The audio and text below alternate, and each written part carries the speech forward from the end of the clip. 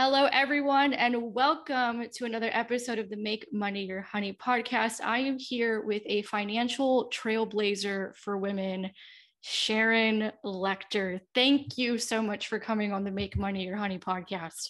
I'm delighted to be with you, Amanda. I'm delighted to be here. So in case there's some people in the audience who may not know who you are, we are financial nerds around here, many of us. But just in case somebody does not know who Sharon Lechter is, who is Sharon Lechter and how did she get here?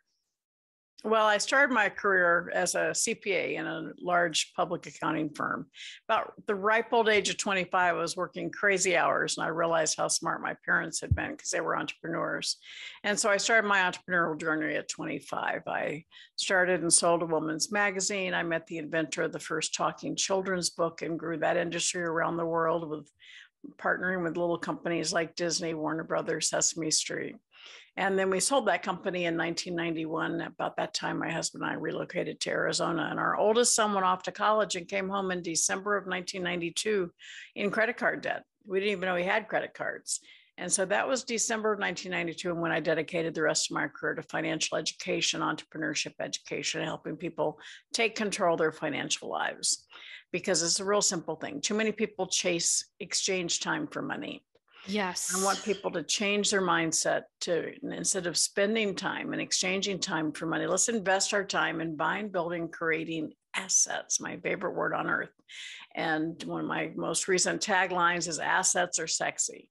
That's what we need to be focusing on, not income, but assets to generate that income. And so I started working with school systems, hence the white hair. Fast forward a few years, I met Robert Kiyosaki, who had gone to see my husband to help with some patent work. Because of my background, I met him at the first beta test of the board game Cash Flow. It was the only one that got out of the rat race. And I told him, I said, I volunteered to help him bring it to market. And in that process, he told me he wanted to charge $195 for it. And I said, that's pretty pricey. Maybe you should write a brochure about the philosophy. And that's when he asked me to become his partner.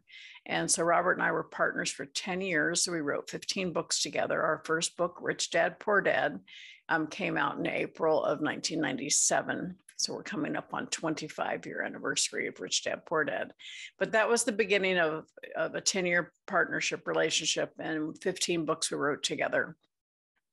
And then in 2007, he wanted to go into franchising. I didn't agree with the model. It was great for us, but not for the franchisees. So I made the decision to leave Rich Dad at the height of our success. We're not really knowing what's in front of me. So I always tell people sometimes you have to close the door for other doors of opportunity to open. And as a result, a few months later, I got a phone call from President Bush, and he asked me to be on the very first President's Advisory Council for Financial Literacy. An incredible honor. Would not have had that call had I still been at Rich Dad. And I served both President Bush and President Obama. A few months later, got another phone call from the Napoleon Hill Foundation. So I read Think and Grow Rich when I was 19. Never realized the impact it had on me until I was in my 30s. But we know what was happening to the economy in 2008. And the foundation called to ask me to help reinvigorate the teachings of Napoleon Hill. Another huge honor. Another phone call I would not have had I still been at Rich Dad. So I always challenge my listeners, my viewers, is there a door in your life you need to close so other doors will open? And that started a long and currently still very active relationship with the Napoleon Hill Foundation. I've written 4 books in cooperation with the foundation: 3 Feet from Gold, Think and Grow Rich for Women, Outwitting the Devil, and Success in Something Greater. Great relationship. And it's just been an incredible journey. And then most recently, I took a lot of the information. I've done a lot of the courses that I have and partnered with the top business broker in the country, female business broker. And we wrote Exit Rich, which was in cooperation with Inc. magazine. And so that came out in the middle of 2021. And I'm in the process of doing a real estate course. So people say, when are you going to retire? And I go, I don't think I ever will, because my goal is as strong today as it was in December of 92, to provide people the tools, the resources, and the education they need to take control of their financial life and create financial stability and financial freedom in their lives. Wow. Wow. Okay. What an honor to have you here. And you did a very good job of condensing that. I can tell you're a professional at this. I have a question for you. It's a little off topic, but when I was a financial writer, I fell into it because of the Great Recession, actually. And at the time, a lot of people ended up in, a lot of bloggers ended up in careers in personal finance education at that time, because I have found that when, or I found back then, when things get crazy, suddenly everybody gets interested in their finances. We're kind of experiencing something like that now. You know, there was the inflation rates and just a whole lot, the student loan situation, and there's a lot going on. So, as someone who's worked under two presidents, as someone who just has done so much work in the financial education space, if someone is finding themselves being, man, this inflation is killing me, you know, the student loan decision is killing me, what advice would you have to people? Because it would seem, right, and it often seems like they just keep getting screwed, for lack of a better term. Well, I think it's really important. Once, if you recognize you're in trouble, the first thing is to stop digging. Most of us just dig a deeper hole. And it's really important to understand that, things have changed a lot the last 2 years. Things that we thought we were in control of, we realized we were not. And so your financial life, you're where you are today because of the choices you made before today. And if you want something different in your life, you want something more, you want something more secure, you need to start making different choices. And the biggest choice is to pay attention to who you listen to, because there's a ton of people out there giving advice that haven't earned the right. And so you have to make sure you're paying attention to who you're learning from. But get educated. And the first step is to figure out really where you are financially. And even if the picture is bleak, you're going to feel more confident because at least you know where you're starting from. And, I have a money mastery program that is $1,500 on my website. But when the pandemic started, I slashed the price so that people could get it very, very inexpensive, well under $100. And you can go to mm.sharonlechter.com to see that. But it is to help people understand where they are, how to get their credit fixed, how to get out of the debt, how to concentrate on that mindset, because most of us developed a mindset of scarcity, and that's going to hurt you your entire life. You're afraid you're never going to have enough money. And then when you get some, you're afraid you're going to lose it. So it's really important to work on the mindset as well as your money habits. And it's important to make sure that you are listening and learning from the right people. That is great advice. So one of the books that you wrote or co-wrote was Cash Flow Quadrant. Mm-hmm. And I have to be honest with you, Sharon, when I was a financial writer, first of all, I think my dad gave me the audio version of Rich Dad, Poor Dad when I was like 15. And I did not know what I had on my hands because I never finished it. I don't think my dad really knew what he had on his hands either. I think my parents had joined a network marketing company and they were like, read this book. And I don't know if he even ever finished it. But I remember getting the audio version and I didn't know. I don't think my dad knew either. And then I remember, not falling into financial writing because I was so curious because I was one of the ones who couldn't find a job and I was struggling financially. And I was like, I have to learn this.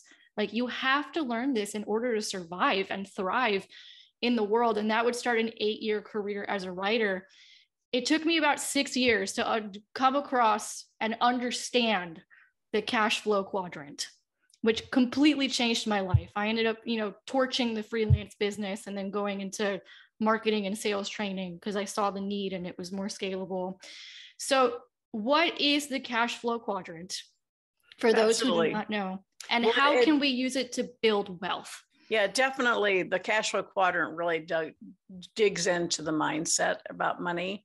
And it's 4 quadrants, and the top left is E for employee.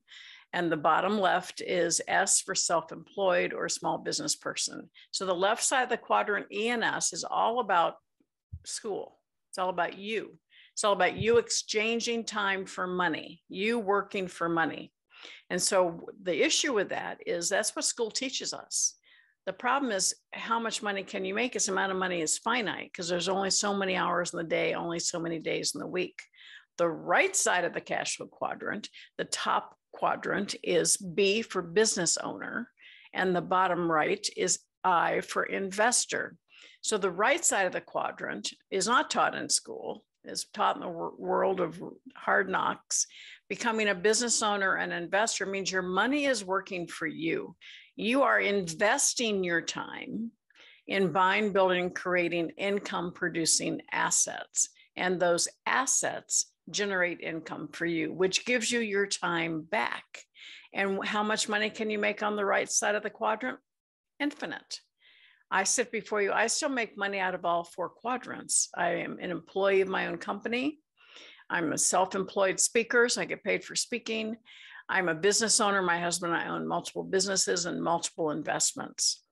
We make far more money on the right side of the quadrant than we do on the left. But that is all about mindset. On the left side is safety, security, again, the rat race, all right, being on that treadmill and exchanging your time for money and hope that at the end of the day, you have enough money to pay your bills. The right side is you are really taking the time, investing yourself in building a business that is a true business, not a job. Way too many business owners own a job, not a business. So my superpower is helping people move from owning a job that they think is a business into a real business with systems and with other people's money, time, and resources that help you create that asset, that business that works for you, that eventually you have the ability to get your time back. And then taking that cash flow and investing it in investments, passive investments, long-term investments that, again, become your employees without the drama and of their personalities. So you want to work towards the right side of the quadrant. You're financially free when the income from your assets exceeds your monthly expenses. It doesn't have to be millions of dollars. So think about what you spend every month, and then think about how can I get enough assets to generate that kind of revenue. I got stuck in the self-employed space when I was a writer, and I see a lot of women business owners get stuck here. I feel like a lot of us start, especially after the Great Recession. I mean, we're seeing the Great Resignation now, but I was like, I saw that in 10 years ago. This has been coming for a long time. It's just a tidal wave now. And I feel like a lot of us start businesses, the most common things I hear is we want more flexibility, so we can be there for our families and things like that, the financial freedom, the opportunity for that, of course. And we just don't want jobs. But what ends up happening a lot of time, it happened to me, and it happens to a lot of our students, and we have to help them start thinking differently, is that no one taught us about scaling or exit strategy. It was not even a conversation being had. So a lot of us end up in positions, like you said, where we end up building a job for ourselves. And as someone who did that and then had to figure out how to get out of it, and it was probably the most difficult 3 years of my life trying to get out of that, I now am like, no, we should be having the conversation about exit from the beginning, regardless of what kind of business you're starting. I know you're doing that now. You have a new book out called Exit Rich. So why is it that we have to start thinking about exit, and why don't we? Why does this seem like some far off, distant concept a lot of the time? Well, most of the time when you start a business, you're passionate about what you're doing. You're solving a problem, serving a need. So you rush out with a product or service, and you start bringing in money, and you start marketing, and you don't take the time to build the foundation for your business. And that's what prevents you from being able to scale. You need to have the foundation of your business. We talk about the 6 Ps in the book Exit Rich. And again, this is what we did in cooperation with Inc. magazine. And Steve Forbes says it's a gold mine for entrepreneurs, because entrepreneurship used to be a dirty word not too long ago. And now everybody's an entrepreneur. The issue is, right, are you an entrepreneur truly building a business, or are you an entrepreneur creating your own job? And most people create their own job. And you ask somebody that starts a business, are you starting your business to A, work until the day you die, or B, to build something that's successful that provides you financial security and eventually gives you your time back? B. Everyone, 100% of the people say B, but the vast majority of people build A, and they don't understand how to build that foundation. So that's why we wrote Exit Rich. It's not about selling your company only. It's about starting and building your company with the understanding that it asks to build that business as a true asset that could be sold one day. These are the things that you need to do now. And the 6 P's, as I mentioned, the first one is your people. If you're the only one working your business, it's going to be hard to sell. So do you have the right people around you, the right team? Do you have the right mentor, a mentor who helps steer you around pitfalls, accelerates your growth? Do you have people on your team who are strong where you are weak? And then the second one is your products. Many times somebody has a single product or service that could be turned into 6 or taken into different industries. So let's define what your products and services are. And the third one is really the miracle of scalability, and that's processes, your business systems. That's the biggest difference between a job and a business. Do you have a system? Thinking of McDonald's, teenagers are running it. Every step of your business, it is a lot easier to manage a process than it is to manage a personality. And too many times people create a job around a personality. No, you need to create the jobs that you need for your business to run effectively, and then have people fill those roles. And when they don't do something appropriately, if you have it written out as what the process is, it's a lot less emotional if you just say, okay, let's look at the process, what went wrong, rather than accusing them of not doing something right. So it's easier to build from a structural and scalability perspective when you have the right business processes. And the fourth one is proprietary. That's your intellectual property, your competitive advantage, understanding that every aspect of your business can provide you competitive advantage. And though that value is huge, and it's not on your balance sheet. So it's best to identify that and know what that is. Why do people buy from you and not someone else? Is not just your brand and your logo, but it's your competitive advantage. And those intangible assets are more and more valuable every single day. 40 years ago, Fortune 500 companies were 85% bricks and mortar, 15% intellectual property, intangible assets. Today, that's more than flipped. It's probably closer to 90% intangible assets and 10% bricks and mortar. Wow. And you see that in valuations, don't you? Yes. Yeah. Yeah. You think of Airbnb, one of the largest hospitality companies, they own no hotels. Uber, one of the largest transportation companies, they own no cars. Yeah. And so Amazon. We work with, that's probably a bad example, but that crazy valuation for WeWork, I think a lot of it was based on their brand, right? And yes. People were like, what, how is this worth this much?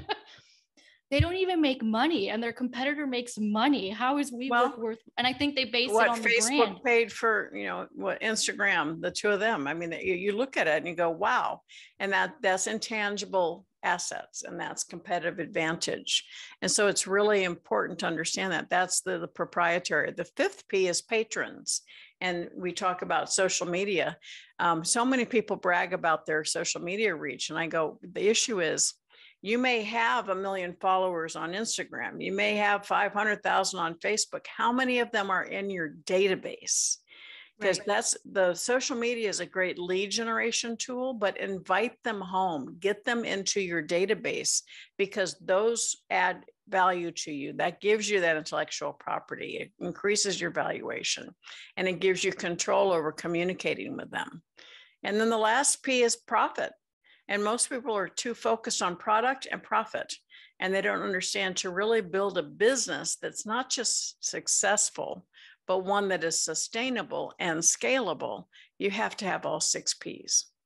That's brilliant. When I started scaling my business like 3 years ago, I love that a lot more people are talking about it now. Maybe people noticed the need was there, because there's so many resources now. I mean, I work with Brandon and Natalie Dawson. Oh my gosh, they have been so helpful to me. with, as Natalie in particular, with understanding people, because that's like a learning curve in and of itself. The people one.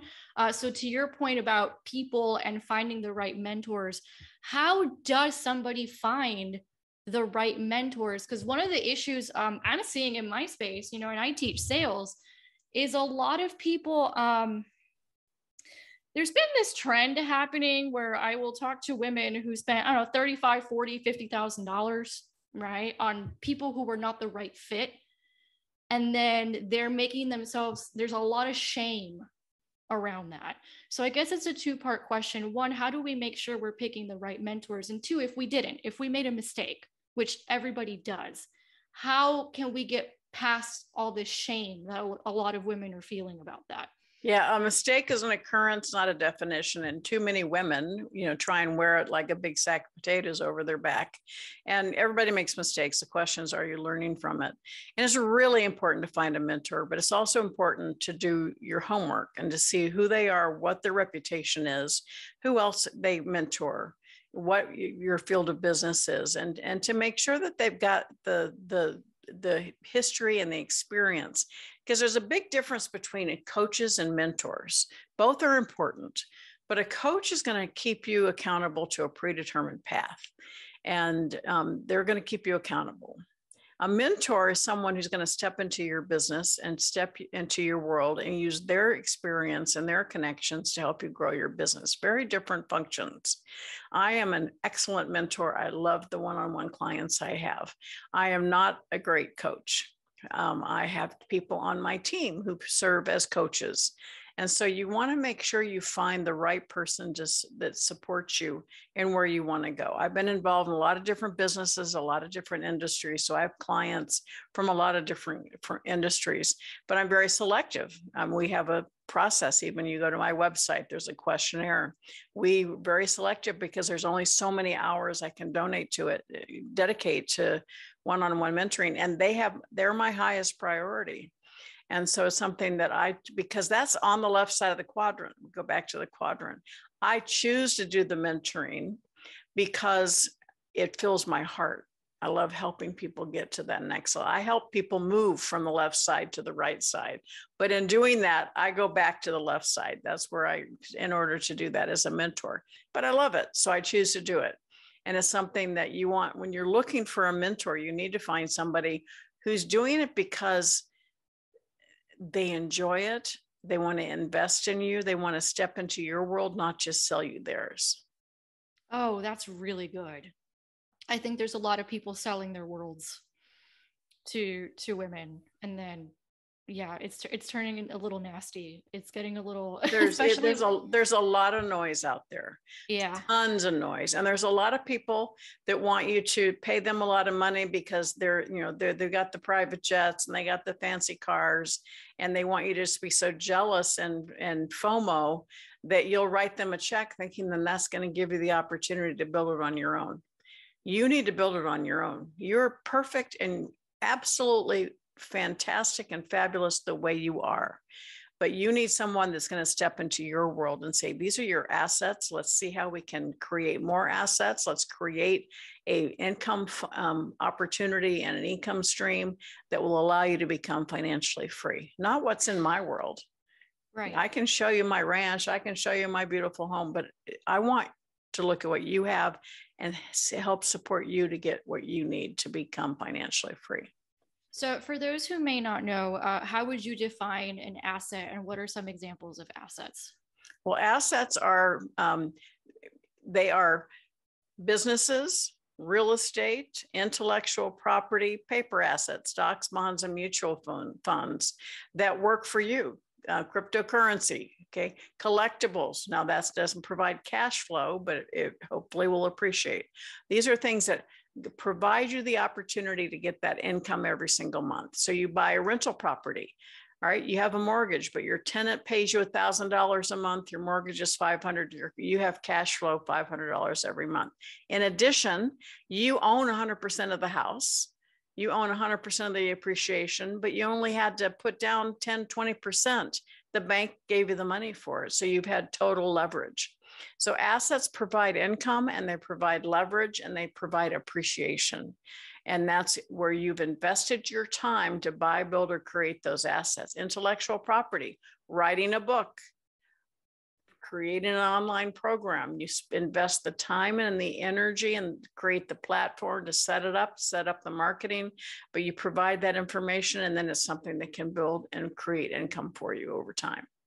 If someone is just getting started in the world of assets, do you have a recommendation for where someone should start?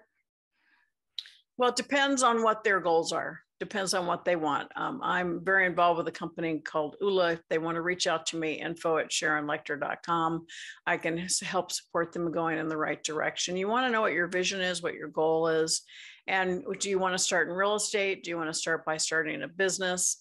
A lot of times you're employed. And so I go, well, the first time is let's generate some cash flow. So become an affiliate of somebody you believe in and help support their business. And in doing that, you start creating a little extra cash flow, and then use that cash flow to invest in assets, whether it be a business or real estate or stocks. And a lot of people are teaching day trading and stocks.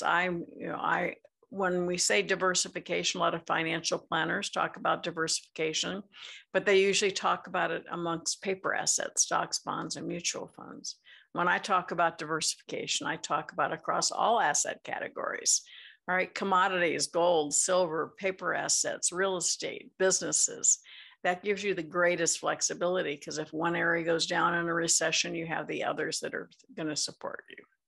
I was going to ask you what your thoughts are on gold, because I hear gold is starting to make some noise again because of all the inflation. So I was going to ask you what your thoughts were on that. Well, gold and silver are, they are standard bearers. They're standard bearers, and they always will be. But people get too focused in one area, and they lose sight of the big picture. And the big picture is understanding all asset categories. Real estate obviously is a really short supply, high demand, so prices are high. And yet, if you have some rental properties that are generating cash flow for you, let you hang on to them, keep them growing, and you have the opportunity to build more and more. And you right now may not be the time to invest in office buildings, because all of virtual working people, but people always need a place to live. So multifamily housing is really hot right now as a result. Storage facilities are hot. Industrial is hot. So again, but don't try to do it by yourself. Get within a group, understand, learn from others as to what they're doing and how successful it is. And the other question in terms of investments is crypto. What are your thoughts? People have very strong opinions about crypto. What are your opinions on crypto? Well, I was out to dinner last night with 3 lawyers, and two of them were black and white. Crypto is not going to last. Cryptocurrency is here to stay. The issue is right now, it is very volatile. And so a lot of people feel like, I got to invest in crypto. Invest only money you can lose, or take the time and educate yourself and understand what you're investing in. You can invest in crypto, you can invest in blockchain technology, you can invest in other industries that support that industry. Virtual money, cryptocurrency is here to stay. We just have to figure out how to educate ourselves on how to invest in it properly. Yeah, I have a confession to make. I was one of those financial writers on Twitter totally trashing Bitcoin a few years ago. I've changed my mind. I have about 5%, just a small percentage, because I'm like, I don't know if this is a hedge or speculation or what is going on, but I've seen enough data where I'm like, yeah, there should probably be a little bit of money here, just a little bit. What you just said is the question. Is it a hedge or is it speculation? And on any given day, it may be one, and the next day it might be the other. So yeah, exactly. We don't know. Yeah, and a hedge, for those who don't know, is kind of like store of value, right? It's store of value. So it's kind of like, okay, this is going to keep its value while fiat currency, because of inflation, keeps being devalued. Okay, so I got that right. Yay, I still remember from my finance days. So another asset class that you talk about a lot, and I found this fascinating actually, because I didn't even think about this. And I've built a lot of intellectual property, and I tell my clients all the time, you have to build intellectual property. I saw it as like, okay, this is going to be one of the easiest ways to scale. I didn't realize that it's actually one of the most valuable assets out there right now. And I'm not going to lie, I'm having a hard time conceptualizing why. So why is intellectual property considered so valuable? What about it makes it extremely, like, what was the statistic? Like 85-90% of companies now well, intellectual property that includes and incorporates a lot of different things, obviously books, online programs, but it's also the value of the brand. The Apple brand is the most valuable brand on earth. You've got Elon Musk, all the valuation of those brands is huge, and that's considered intangible. Intangible assets include your logo, include your database, all right? Your database, the number of people you have in your database, all that is intangible value. If I say what company uses brown trucks, you know which company I'm talking about, UPS. Okay, that's built value in that company because of that recognition. Golden arches, okay, recognition. Used to be people would think that the trademark Coca-Cola was the most valuable trademark on earth. Well, no, Apple, the little sweet, is far superior. So every single day you can build intellectual property, and it helps us level the playing field because you don't need the big bricks and mortar businesses and office buildings and locations. You can do it online. You can do it through building that value and reputation and platform.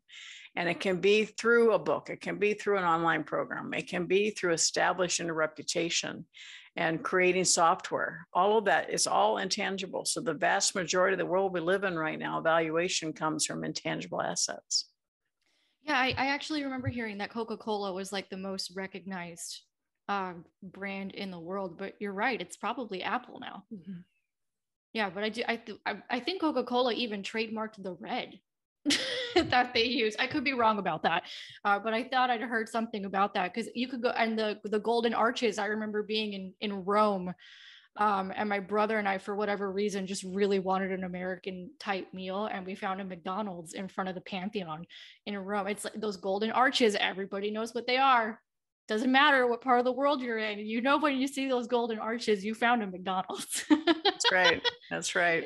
It is real. So as we're wrapping this up, do you have any parting words for our audience? Because like I said, there is a lot going on right now. There's so many changes going on in the economy, so many changes going on in the marketplace. Based on your experience being, in this game for as long as you have, do you have any parting words? Well, certainly. In my first book with the foundation, 3 Feet from Gold, I released a personal success equation, and it really kind of encapsulates everything. And you go to personalsuccessequation.com, and it's a free download, but it's really your passion, your talent. And that's where most of us stop, because we think we have to do everything on our own. My passion was anger that we weren't teaching kids about money in school. My talent was I'm CPA for many years, all my publishing experience. And I could have combined that and stayed there and tried to do it on my own. But I understood the power of association. So you have the P+T times A, power of association. Who's on your team? Who's your mentor? Who do you align with? Who helps you take your business to the next level? And then times A, taking action. Many times we know what we're supposed to do, we just don't do it.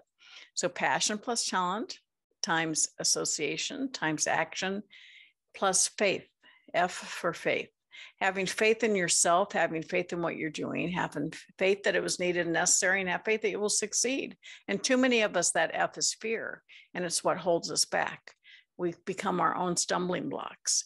And so when they usually go, when I start working with a new client, I go through this process with them. And it's usually their associations that they need to work on, and their self-confidence, that faith.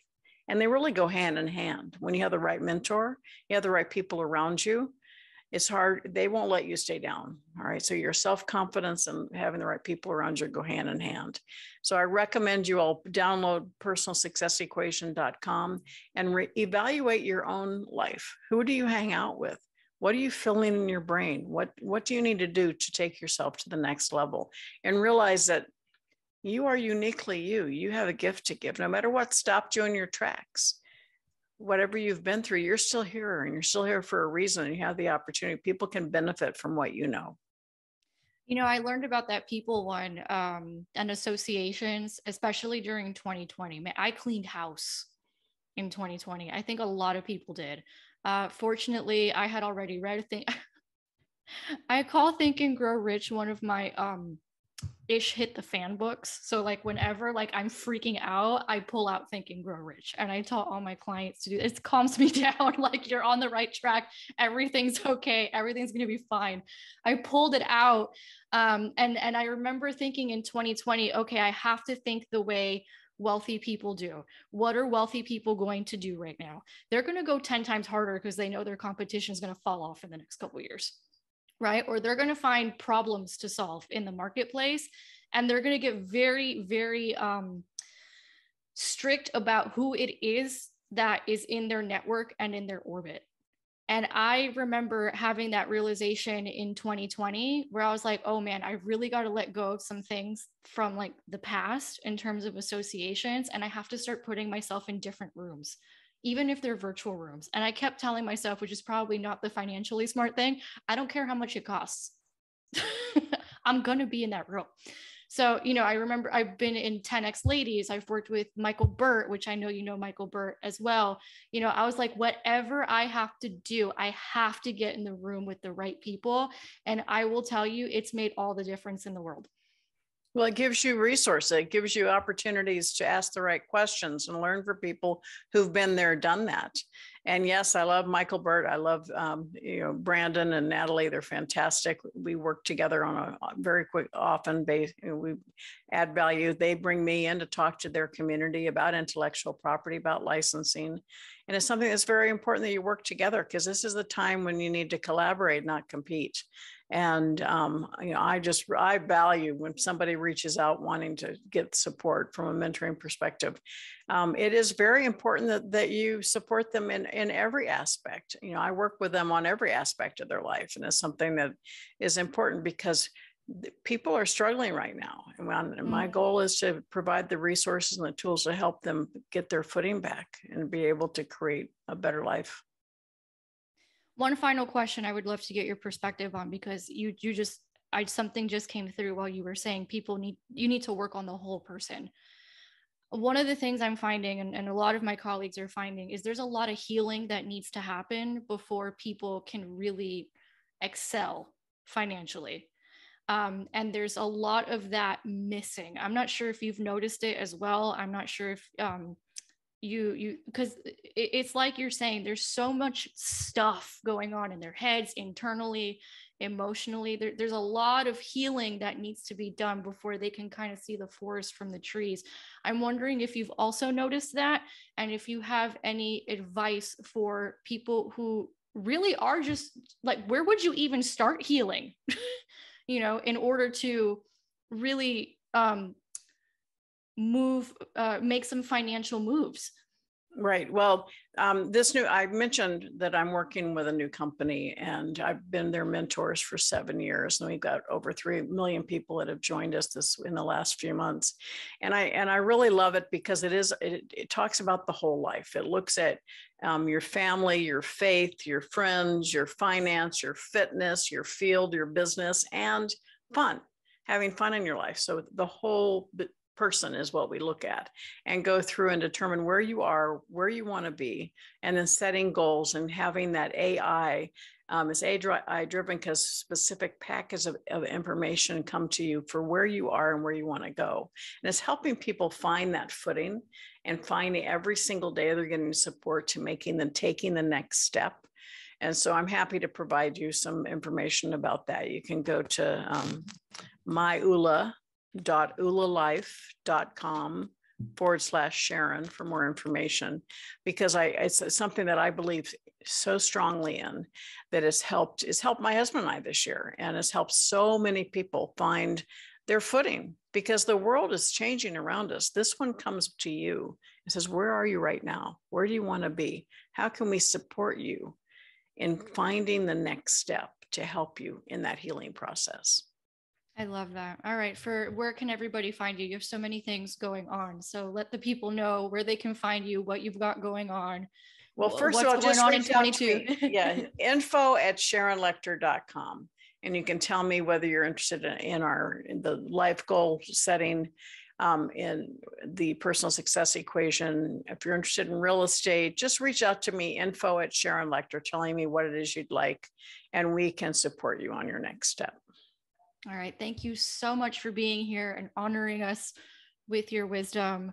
And guys, make sure to check out every resource Sharon has, because I'm telling you, it is a wealth of wisdom. And if you want to learn what the wealthy people do, go learn from the wealthy people and go learn from people who are around wealthy people all the time. So thank you so much for being here. Well, thank you. It's my honor, Amanda. And thank you for doing this, because as us, we all just need to come together and help each other.